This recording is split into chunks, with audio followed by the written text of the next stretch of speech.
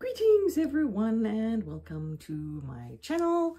Today we are going to be doing Tealish. That came a little earlier than I anticipated, especially seeing that they told me they couldn't do the subscription this month because they were out of stock, and then a week later evidently they got stock and it was sent and it arrived pretty quickly, I have to say. Can't complain about that. Tea Sparrow is still AWOL, so we'll have to see what happens there. So let us get going. So my first tea is a fairy dust. I must say I'm really happy with the volume of tea they send. It's a decent amount of tea. I can't complain about that. So this one is a green honeybush, green rooibos, apple bits, mistletoe. I've never had mistletoe in a tea. Orange blossoms, rose blossoms, elderflowers, strawberry bits, flavoring, and kiwi bits. So that is what that looks like. So yeah, that's going to be an interesting tea to try. Let me smell what it smells like, because that's always interesting.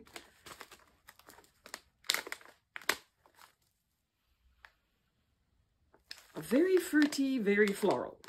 You definitely get the rose and the strawberry. You get rose and strawberry. That's pretty much what I smell. This is going to be amazing iced tea, I think. And then we've got indigo orchard, apple cubes, calendula petals, lemon verbena, butterfly pea flower, and natural flavorings. Butterfly pea flower is the flower that they use to color the tea, that like blue color. And then I believe if you put a little bit of lemon juice in, it changes it to purple. I believe that's the I mean, it was all the rage about 2-3 years ago. David's Tea brought one out called Magic Potion, I believe it was. And that's the first time I saw blue pea flower in a tea. And since then, it seems like it's pretty much everywhere now. Oh, wow. That is a very strong lemon verbena, but very lemony. It's very refreshing sort of lemon scent. So looking forward to trying that taste. Iced, I should say. Looking forward to taste that iced. Then this one is creamy vanilla. I don't know, did I show you the... I sometimes distract myself. This one is creamy vanilla. So it's green tea, vanilla bits, and flavor. So that's what that looks like. I don't think I've had a vanilla green tea by itself like that. I've had vanilla in with other flavorings, not in general, just green tea and vanilla. Definitely get the vanilla. It's very like a creamy vanilla. So I'll have to see how that is. I'm not a big green tea fan. I prefer it floral if I can. So we'll have to see. And then we've got Leo.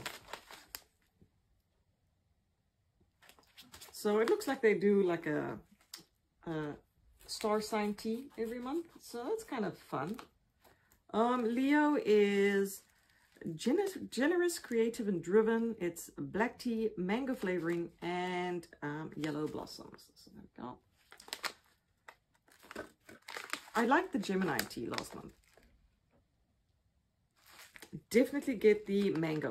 Get that like, it smells a lot like mango Marajuna from David's Tea. I'm probably butchering the name, but Marajuka from David's Tea, something like that. Also that very strong sort of mango flavor. So that is it for Tealish. As always, generous tea bags. So there's enough for a whole month's worth of tea in there. Definitely. Most of the other teas, they're a little cheaper, the other boxes. Although Tea Runners is pretty close because it converts to Canadian dollars. So it's pretty close to the same price as this at the end of the day, because this is Canadian. And this one, definitely I get more tea. There's definitely more in here. I would say I would probably get, judging by volume, I haven't finished the others yet, probably 8 cups of tea out of this, if not more.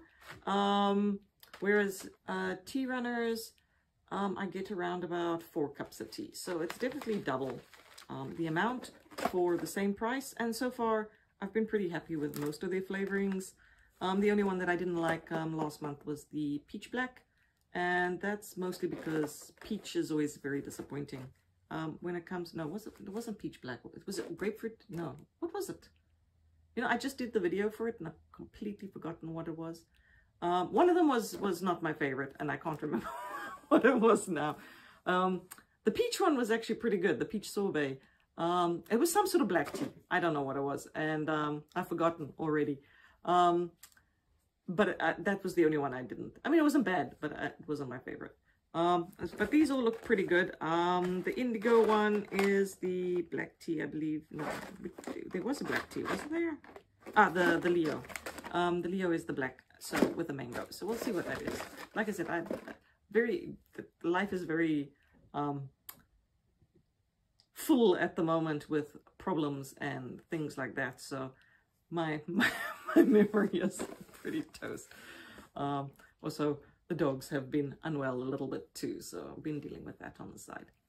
Okay, everyone, thank you very much for watching, and we'll see you for the Tea Sparrow video that should be coming up, as well as the Ipsy versus Top Box. Okay, everyone, have a good day. Bye.